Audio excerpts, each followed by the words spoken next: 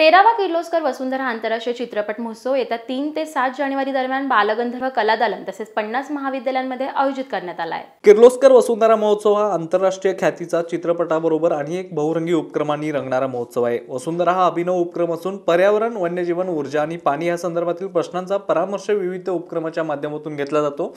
यावर्षी प्लास्टिकचा नकार वसुंधरेला होकार या विषयावर हा महोत्सव देशभर आयोजित करण्यात येणार आहे।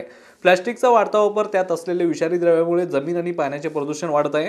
प्लास्टिकचा वापर कमी करण्यासाठी किर्लोस्कर वसुंधरा महोत्सवाने प्लास्टिकचा नकार वसुंधरेला होकार हा विषय निवडण्यात आला आहे। तर यावेळी ज्येष्ठ पर्यावरण तज्ज्ञ चैत्राम पवार यांना किर्लोस्कर वसुंधरा सन्मान, डॉक्टर मधुकर बाचुळकर यांना ग्रीन टीचर, तर राखी चव्हाण यांना पर्यावरण पत्रकार सन्मान देण्यात येणार आहे।